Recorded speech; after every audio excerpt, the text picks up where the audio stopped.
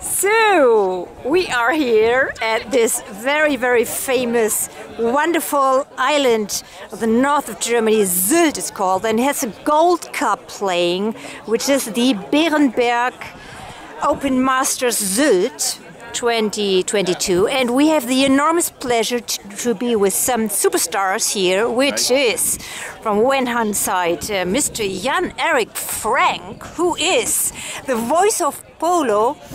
I believe is like the most famous commentator and Polo Professional business guy who knows like everybody in the world, kind of. He speaks all languages, so he is everywhere. He's in the US with the world best polo players like the World Polo League. He's in Sylt, he's in Berlin, he's wherever in Germany, and wherever you call him, he might be. So Jan-Erik Franck, this is a big pleasure. Thank you for your time to having this short interview. And he is with his very, very best friend from the UK. They are very best friend, and it is the very, very famous Chris Hyde. Chris Hyde, father of 5 kids. His son, 17 years old only, Jack Hyde, just did win. Josh Hyde. Oh, Josh Hyde, I apologize. Josh Hyde just did win the Gold Cup, the Open, the British Open in the UK. Unbelievable career, unbelievable father. Chris Hyde, we did meet the last time in St. Moritz, where he did win, of course, the World Snow Polo Championship with Cartier. And we have the incredible pleasure that he is here the very first time, I did understand, premiere in Sylt. Yes, you're welcome. So, Chris, big pleasure having you here. Thank you. Tell us, please, your impression of this wonderful island, being here at the it's a great teams. Once you get here, it took me a bit of time to get here. Landed in Hamburg, 5 hours in a car, crossed the train, got here. I didn't know what to expect, whether it was going to be like Monte Carlo or Saint-Tropez or Barbados, but it's a bit of both. It's got everything. It's got beautiful beaches. We had a lovely meal at this beach house, courtesy of Jan. Was it Jan? Jan Schmidt, Jan Schmidt, the sponsor. I mean, amazing host. Jan Schmidt, he's from Polo-Sylt. So really, really thankful for him and his team. But you only have to look at what Kiki Schneider's put on here, the organisation. We're in the VIP tent here. The gin and tonics from Capri, absolutely stunning. Ginger mare or whatever it's called. But you just have to look at what they've put on here. For me, it's one of the nicest sort of 8-goal tournaments I've ever been to in the world, and I've been to quite a few. This is a great honor, really, having you here as an umpire, team up with Kiki Schneider, and we have some fantastic polo player here from Switzerland, from Brazil. We have young talents, which is very interesting, I think. No, the kids from really good young talented players out there. There's a mixture of young and old. Pleasure of umpiring Thomas Winter, watching him play again. Yes, I've seen him play all his career, and one of his children playing just exceptional polo at the moment. And I think polo across the board, across Europe, and probably throughout the world, has really come leaps and bounds in the last 2-3 years, especially with COVID, that people have been dying to get back out there. So there's been a lot of practice, and you can see it when we get out to a tournament. I mean, the way that they are respectful to the umpire, and I think it works both ways, that the way I umpire the players and the way that they take that umpiring, it's really brought the level of this tournament right up. I've seen the last 2 days. You must agree, Jan, the polo's been fantastic for an 8-goal level.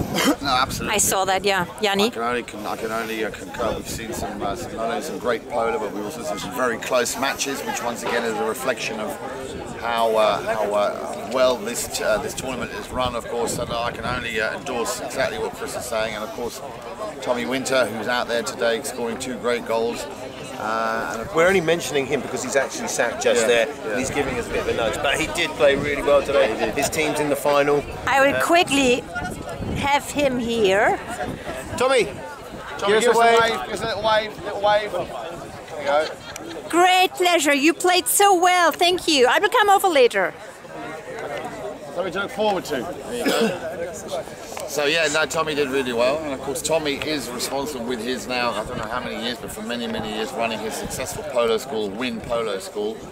And a lot of the, you were just talking about the young and upcoming stars all coming through the ranks of Tommy Winter. So great to see him still very much active, coaching, and of course playing. I think from my perspective, from the marketing point of view for polo and pushing the sport, I believe, and what I see, the young generation, like they're super active in social media, in TikTok and wherever. It's really pushing the sport. Yeah. It's getting more popular, and more brands then are coming and are more interested. So I think it's incredibly interesting to push the young generation for the sport. I think it's quite evident when you turn up here on Wednesday, the first day, the opening day of polo, midweek. Normally not very busy in any tournament in anywhere, but it was absolutely packed out. So that just goes to show, with the modernisation, social media, the young kids blasting it everywhere, it's very accessible, it's not expensive to come and watch it. So if anyone wants to come and watch polo, it's not one of those scary sports just for the rich and powerful, it's for everyone. And I think it was quite evident today. It was a fantastic crowd, and you had a great bit of repertoire with the spectators, so that was really good to see. Fantastic. Yanni, tell me a little bit more about your career, which is absolutely impressive. So you are in tournaments in the UK, in UAE, and like everywhere across the world. Which is like what's the most interesting for you currently to commentate? Which kind of tournaments? And in the future, where do you want to be in the future? Like next year, you want to discover new places, push new countries also, or you're very traditional and your calendar is very busy actually. You don't have a free minute, I guess. No, but I'd latch on to what Chris was saying. You know, I mean, coming to Sylt, and I come here twice a year. We come here for the beach polo, which is normally always at the beginning of the season. That's always a lot of fun. You know, every tournament has, or every venue has its own special something which you can't replicate. So it would be very difficult to say, you know, where if I have a preference. I love going to St. Moritz. It's always great being with Reto and his team. Of course, Reto, the godfather of snow polo, and we did quite a bit of work with him also in Azerbaijan, the up-and-coming European Championship. So that is always a highlight. You know, I don't think, like Chris, of course, having won it 7 times, I don't think you can ever get bored of going to St. Moritz. Kitzbühel, of course, also another snow polo tournament. But then you go as far as Wellington, Florida for the World Polo League, you know, where you, as you said earlier, you see some of the best players in the world. You know, for me, it's a bit like Forrest Gump sitting with a box of chocolates. You know, you never know what you're going to get. So I like the element of surprise. Yeah, that's good. That's fantastic. All right, Chris, thank you so much for this interview, for your time. All the best for your family, for all your kids and their career. Yanni, thank you so much, and hope to see you soon everywhere, you both. Thank you so much from NGpolo TV Polo. Thank you.